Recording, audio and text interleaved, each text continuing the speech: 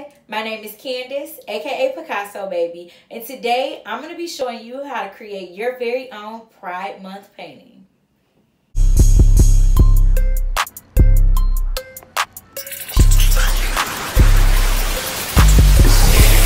If you are new here, welcome. If you've been here before, thank you so much for stopping back by to paint with me today. So as you all know, it is June and it is a month full of celebrations, and first up on the list is Pride. So today I'm going to be showing you how to create your very own Pride Month painting. It's perfect and simple for any Pride celebration with your friends, family, or loved ones, or just something simple that you can create to display some Pride decorations so that you're celebrating the month correctly.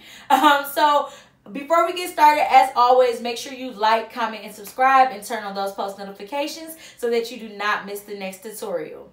As always, I am going to be working with a 16 by 20 inch canvas. Again, you can use the canvas size of your choice. It's completely up to you. A few other things you want to make sure that you have today. You want to make sure that you have a ruler or just something with a straight edge, like a book, piece of paper, magazine, because we're going to be measuring out some lines on our canvas. And then I am working with a green Sharpie today, so you want to make sure you have like a lighter color Sharpie or a pencil to create the lines, and then we're going to still use a regular black Sharpie to create our other details. Also, as always, make sure that you have some different size acrylic brushes. You want to make sure you have some napkins to dry your brushes off on, in a cup with cold water. And then I am working with acrylic paint. I'm using the colors Burnt Sienna, Mars Black, Phthalo Blue, Bright Red, Titanium White, and Chrome Yellow. And as always, all of these items are listed in the description. One thing you want to also make sure that you have today, I do have an extra plate because I'm going to be doing some mixing. So you want to make sure you have an extra plate or palette because we're going to be mixing a few different colors. So let's go ahead and get started. So what I'm going to be starting with today, I'm going to start by drawing out some stripes or some lines on my canvas because I am going to be creating the Pride flag in my background. Now, originally, the flag only had a few colors, very similar to the rainbow, but now it is very much more inclusive and has a few different extra colors added to it for the LGBTQ plus Pride. So today I'm going to be showing you how to add those colors in. So I'm going to be working with 12 different stripes. You can do as many or as few as you like. And to those that are a part of the community, allies of the community, if there are any colors that you would like to add from a different flag or anything extra, you definitely can. You want to really make sure that you make this your own and representative of you or the people that you love. So again, I'm going to go in and I'm going to add those 12 lines, and I'm going to be just using my ruler, and I'm going to try to, you know, space them out evenly. If you want to go through and mark off 12 lines to begin with, you definitely can. I am just going to go in and start to make my lines going across.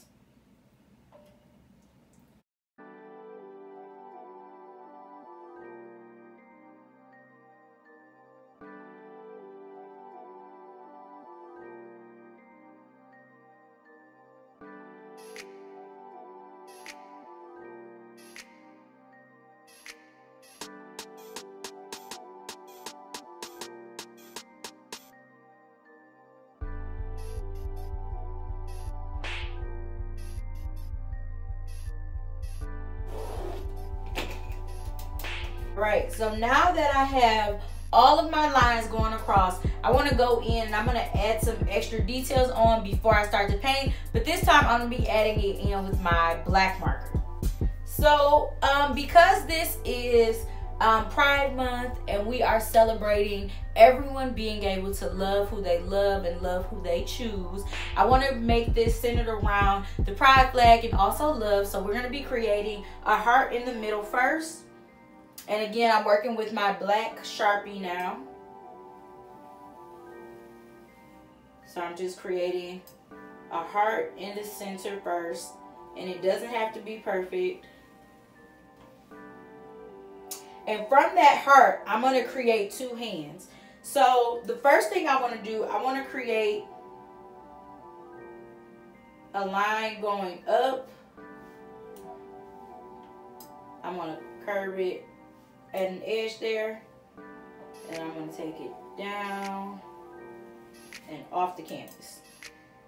I'm going to do the same thing underneath here, but I'm going to actually curve, make a curve there, curve back up.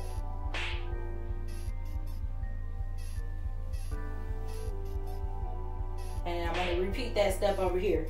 The only thing, so everything over here is pretty much going to be the exact same as this. If you want it to be like a bigger or a smaller hand, remember if you're making this a bit more personal, you can create it however you like. I'm going to make them pretty much equal. So I'm just pulling the line up at an angle there, back down, and then off of the canvas there. Same thing here, make that little curve, go up, and then down that way. Now, once you have that, we're going to go in and get it a little bit more detailed. So we pretty much already have the shape of the thumb at the bottom there, but I do want to create more of a finger on that curve there. Same thing over here, I'm creating more of a little finger there. And then I'm also going to split this into 2 fingers. So I'm going to come right where this line is. Instead of just letting it be one line in the middle, I'm going to come through and kind of create another curve there. I'm going to do the same thing here. Create another bit of a curve there. And now if you want to go through and like create like more realistic bumps, like for example, how we have like a little bump at the top of our wrist, or even how there's a little bit of curve at the back of the hand there. And again, those things are optional. It just helps it look a little more like actual hands. But once you have that drawn out, the hard part is over. It is time to get to painting. So what I'm going to be doing first, I am going to be painting my stripes in first, of course.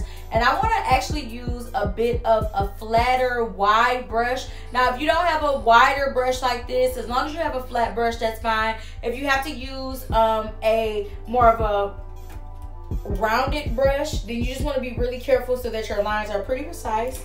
Or again, if you have a flatter small brush or a flatter wider brush, I suggest the wider brush or the smaller brush as long as they're flat. But if you only have a round, just be really careful creating your lines. So remember, we are going in and adding all of the colors of the LGBTQ plus pride flag. So I'm going to start from the top and work my way down. Remember, if you are doing different colors, it's completely up to you what colors you put on there to represent yourself or your loved ones that you are painting for today. So I'm going to go in first, and my first layer, even though the canvas is already white, I'm going to go in and paint it white again.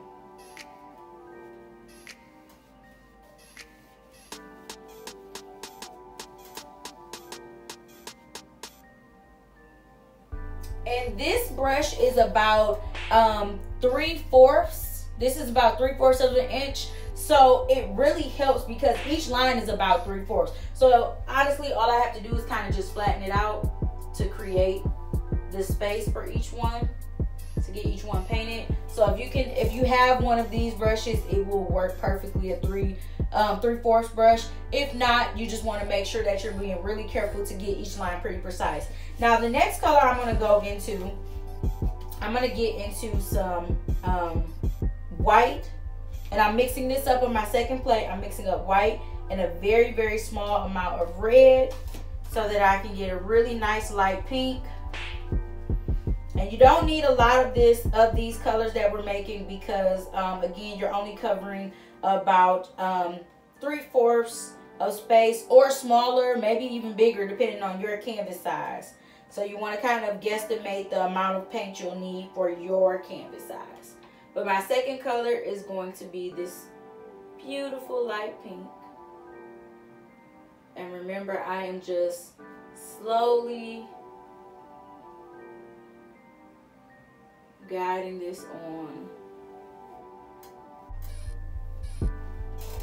All right, now that I have that color on, my second color is going to be a lighter blue. So I am going to wash my brush off really good, and now I want to mix up some white and a very, very small amount of that phthalo blue onto this plate here. So I'm getting some white A little bit of phthalo blue.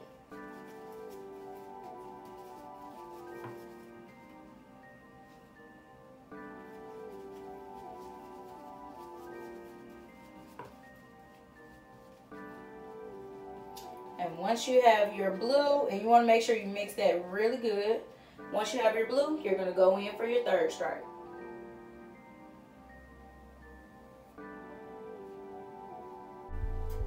Alright, so we have our third color in. So the next color is going to be a bit of a darker brown.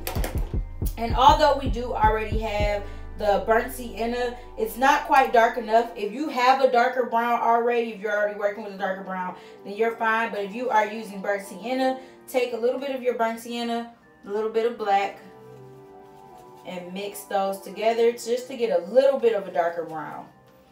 Doesn't have to be super dark, because we are going to be putting black next to it. So once you have that mixed in really, really well, we're going to go in for that fourth stripe.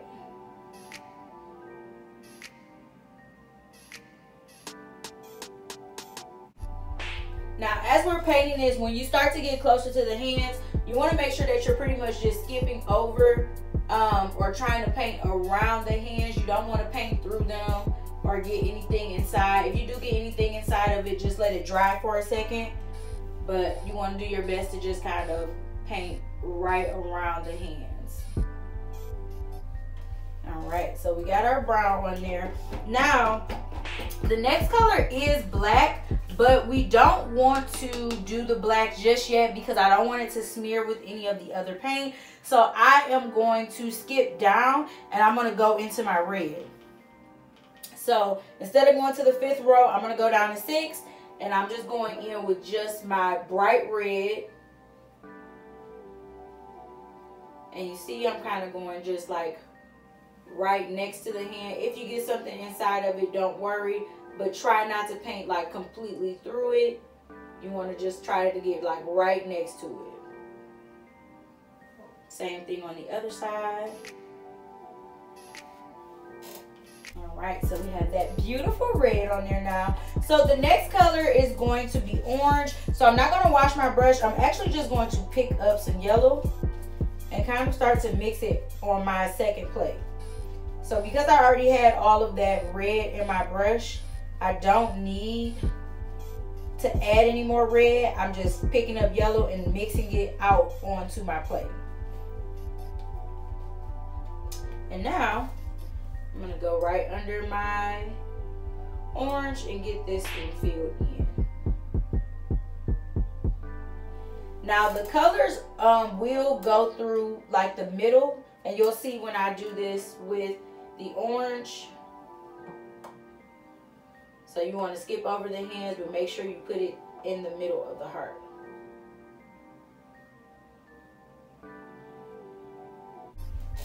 Now one thing I'm going to do on this hand, that hand is a little higher up, so a little bit of the red is showing, so I'm going to go back.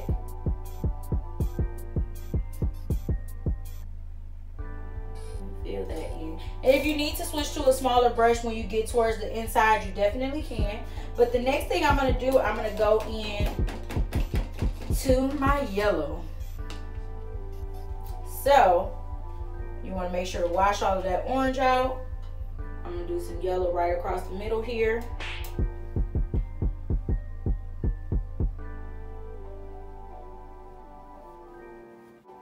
Now on this side, the hand is pretty much covering some of those colors. But on this side, there is a little piece of the yellow stripe showing. So I'm going to make sure to get that filled in. Now, my next color is green, so I am going to mix up some yellow and a little bit of blue. Remember, the more blue you use, the darker your green will be. So if you're going for a bit of a darker green, you definitely can add a little more blue. But once you get the shade that you want, all you're going to do is fill in your next stripe.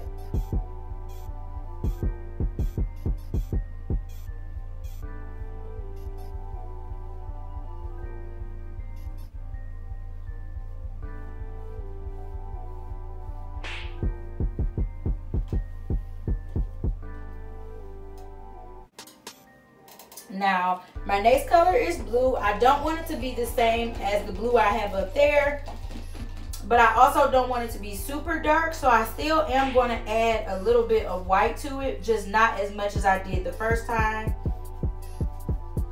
So I'm just going to kind of mix some blue back into that spot that I already had. Add a little bit of white to it. I mean, it's starting to look too much like the same shade. Just add a little bit more blue. And once you get the shade you want, you're going to paint your next stripe.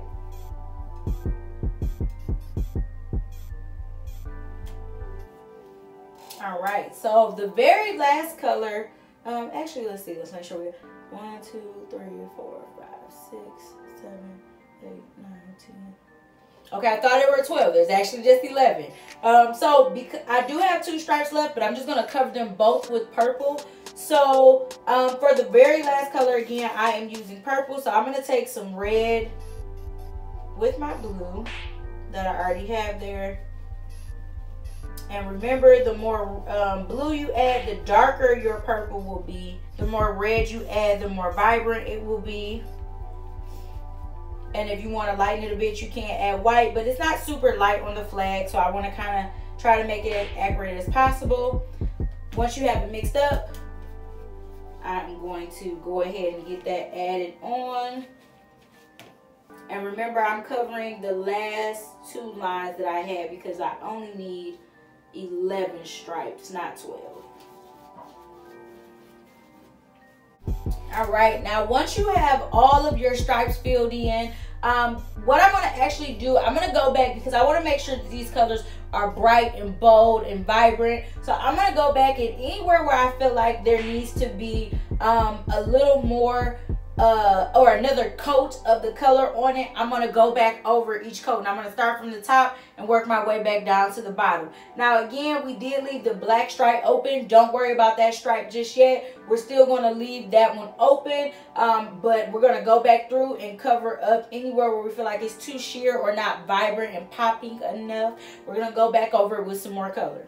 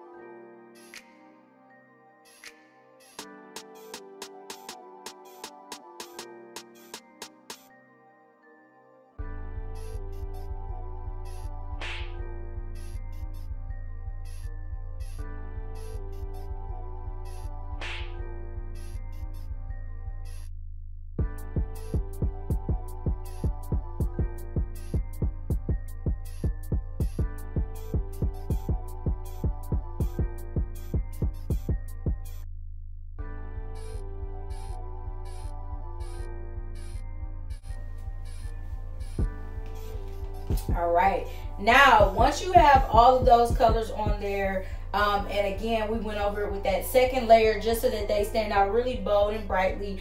What I'm going to do is I am going to go in and actually fill in the hands and the stripe, and I'm filling them both in with black because I just want it to be a silhouette of 2 hands creating a heart, creating love. If you would like it to actually be a skin tone, you can use the skin tone of your choice. I do suggest adding in the skin tone before you do the black stripe. That way you can do the black stripe and outline both of your hands. Now, If you choose to do the skin tone, you can use the brown. You can mix it with different colors to make the shade of your choice. But like I said, I am actually going to go in with black, and I'm going to switch to a smaller flat brush. And again, I am using black to get both hands completely filled in. I'm also using black to get the stripe filled in.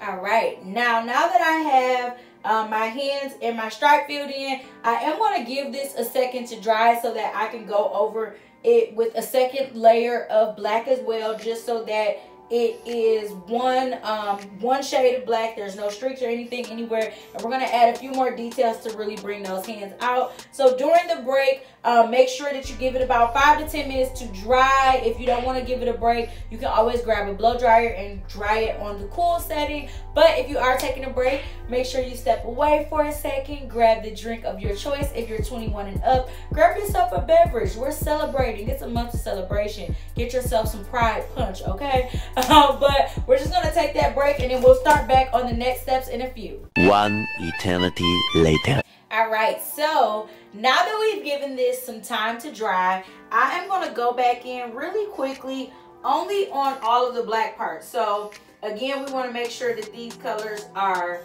bright and bold. So I am going back in to cover up like any streaks anywhere or anywhere where the paint was not even. And I'm just going right back in with black using my smaller flat brush. You can use whatever brush you're comfortable with. Now, if you didn't do the silhouette look and you did like the actual skin tone, like maybe you mixed up some different browns or different skin tone colors, you can go back over it with your skin tone color just to make sure that it is nice and even. Or if you feel like you don't need to go back over it, you definitely can skip this step. But one thing I do suggest is that if you did do the skin tone color, I suggest going in with a black outline around your hands. If you did the silhouette like I did, I'm going to show you how to add some more details to the hands in just a few.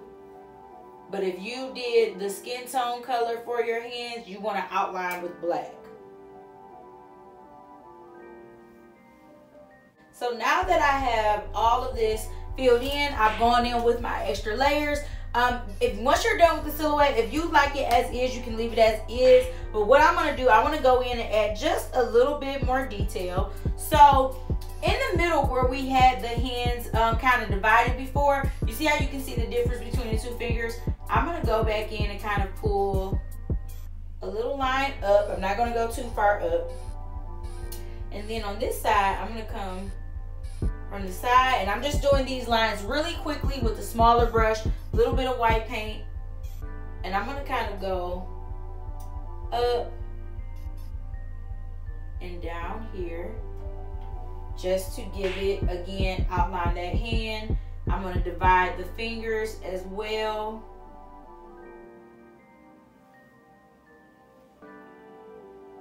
Let's add a little outline around the inside of the hand, around the thumb, just to give it some extra detail, right? Give it that pop so it stands out. I'm gonna do the same thing here. And all the lines do not have to be exact, but you do want to make sure that you kind of get the outside, especially the part where it goes up into the black stripe. You want to make sure you outline that so that you can see the difference between the stripe and the hand.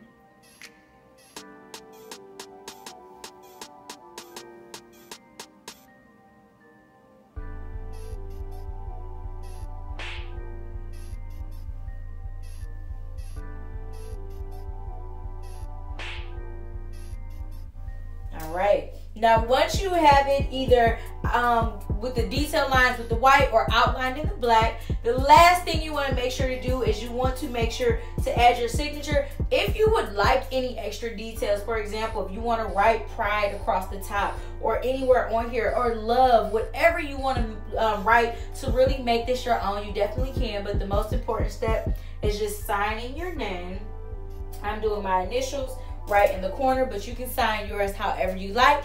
And once you have signed it, you are all done with your very own Pride Month painting.